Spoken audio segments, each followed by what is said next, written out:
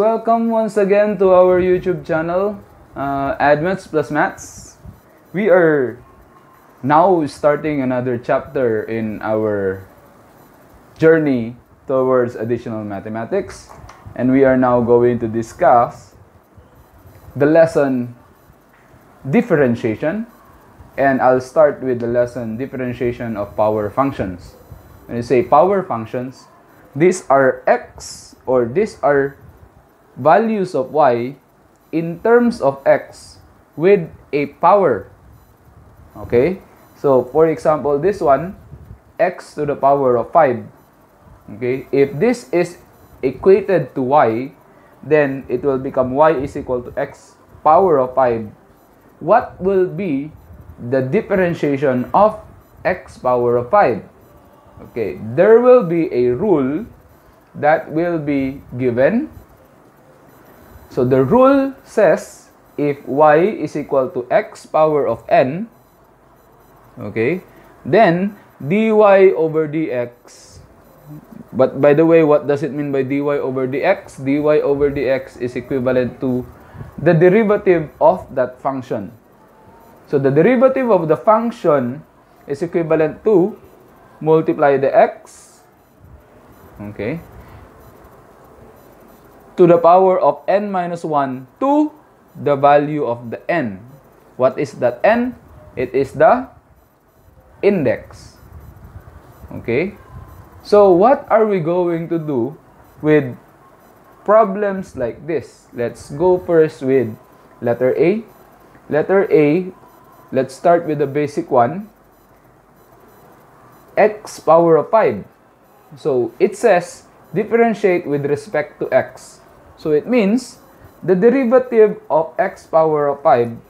Okay, by the way, when you want to give the differentiate or derivative of a certain expression in terms of x, you don't write dy over dx because there's no y given.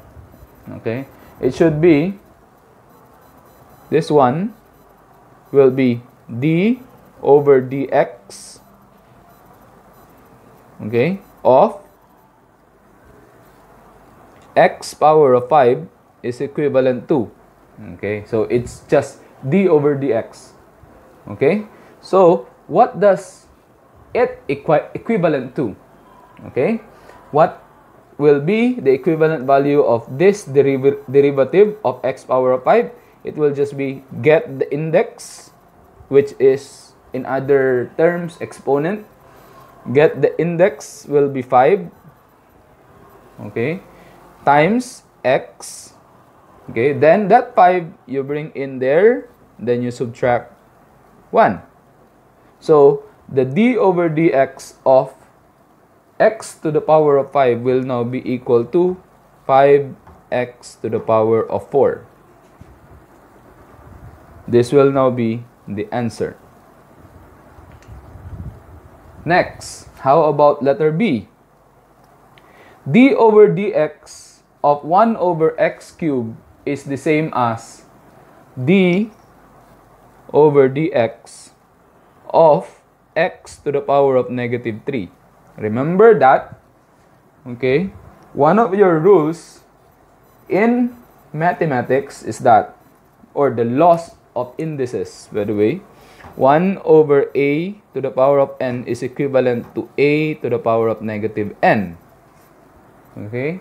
It is very important to recall all these laws because remember, mathematics is an induction method.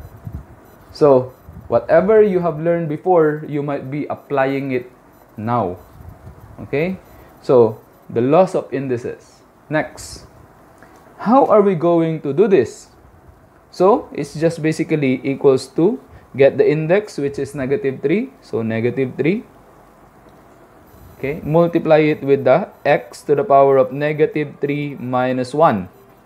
Thus, it will now be equal to negative 3 x to the power of negative 4, which is also, I can actually leave my answer like this, but I want to make it a little bit look nice. So it will become negative 3 over x power of 4. Okay, this will be our answer. How about this one? Remember, square root of x. Okay, there's another law. It says n root of a is always equivalent to a to the power of 1 over n. Okay, and remember, this, even if I don't put any number here, this is equivalent to 2. The number n there, or the n there, is always 2. Now, this will become d over dx of x to the power of 1 over 2. Okay, since the n there is 2. Okay, do we have an n in the square root, that, or the root, okay, or a surd? By the way, surd, in Cambridge term, it says surd. Okay, so on the surd, can I use 1? It cannot be. Okay, because it will just be 1 over 1. Okay, so always, if you don't see a number over here, that means square root. Square means 2. Okay, square root means the index of that surd is 2. Okay, so it is equivalent to, okay, so the derivative of x to the power of 1/2 will now become 1/2 times x to the power of 1/2 minus 1.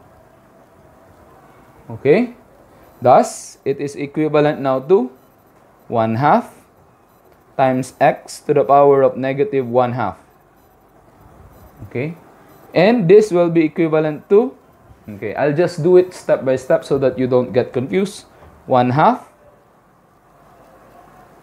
Okay, then I'll bring in that x to the power of negative 1/2 below x to the power of 1/2.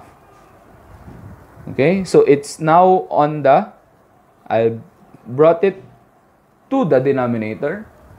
So it will now become 1 over 2x to the power of 1/2, which is now equivalent to 1 over 2 square root of x. Okay, but remember, I don't need to go through all this. I can leave my answer like this. Okay, in derivative, okay, it's okay to leave it like that. Okay, by the way, this one sometimes is not really acceptable in basic mathematics, but in differentiation and integration, it's still acceptable. Okay, there. Next, how about letter D? We don't have any x. So do we have anything that we can we can differentiate? Actually, if you are going to write 3 in terms of x, it will become 3x to the power of 0. Remember, x to the power of 0 is 1. 1 times 3 is 3. Okay, so it is equivalent to 3 times 0 is, okay, this index will be here, 3 times 0. Then x to the power of 0 minus 1 is equivalent to, remember, x to the power of negative 1 is 1 over x. But you multiply it to 0, it will still be 0. Times 3, it still be 0. So the answer here is 0. Okay? This is the basic concept about differentiation of power functions. I hope you have learned something today, even if it's just a very basic one. Thank you for watching this video. Please subscribe to our channel and don't forget to press that bell button to be updated with our new videos.